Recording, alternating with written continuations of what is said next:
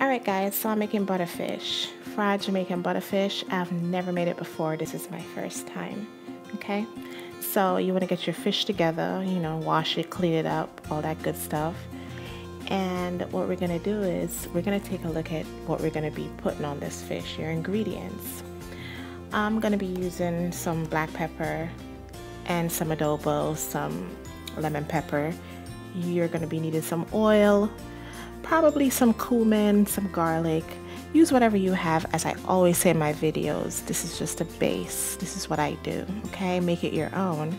I'm also going to be using some onions and some bell peppers. You call them sweet peppers too in Jamaica. Now you want to get your fish together. Make sure they're dry. Pat dry them with a paper towel.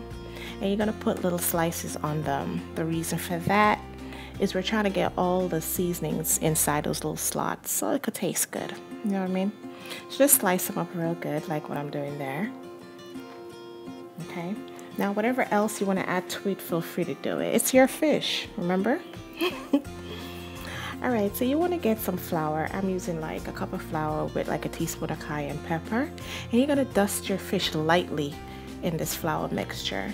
I guess I did that because I didn't want the fish to fall apart when I was frying it because I wasn't sure about it. But I think you don't have to do this after I fry them up. You want to get your skillet, and I'm using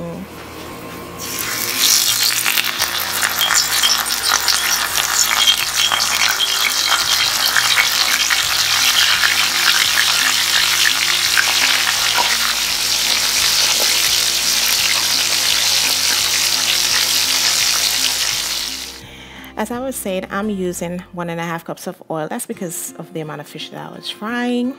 And you want to fry these nice little fish 3 minutes on each side. And they should come out nice and golden brown after 6 minutes or so.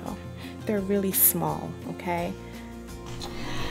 Okay, everybody, so finally done frying the fish. See? Very thin type of fish. Breaks easily. Right, they're super thin and crunchy. You hear that? See? Very crunchy type of fish.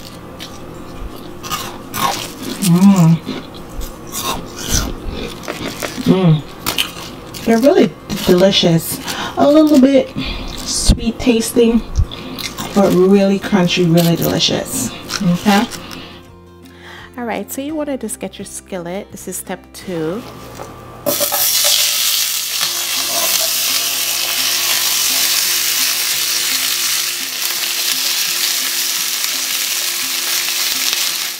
You just want to add a little bit of oil to your skillet. You don't have to.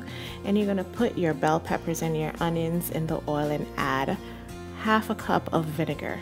That's all I'm using, 1/2 cup. Now some people might want to call this escabeche fish, where you pickle your bell peppers and, you know, whatever else in some vinegar and pour it all over your fish. I'm just calling this fried fish today, honey, because it's just some little fried fish. It's just some little butter fish. It's not a fancy, no big old, you know, elaborate stuff. But you're going to put all your bell peppers and your onions and your habaneros or scotch bonnet. Make sure you put it all over your fish. Okay? And you're going to pour that vinegar all over the fish. Try to get it on each piece of fish. Alright, so the fried fish is done. This is what it looks like. All the fish is buried underneath all that nice onion and sweet pepper, or bell peppers. Y'all call it bell peppers up here. Now let this stay for a couple of hours so all that vinegar can get into the fish, and it should be really, really yummy. Alright, now you can serve this with whatever you want. Okay, it's up to you. And that's it. So that's how I do some little fried butter fish. That's what I call it. I hope you like this video. Don't forget to subscribe to my channel here. Don't forget to subscribe to my channel. Give this video a thumbs up if you like it. Alright, hope this helps. This was my first time making butter fish. Maybe I'll do it again because it tastes really good. And that's it. Thank you for watching. Next time.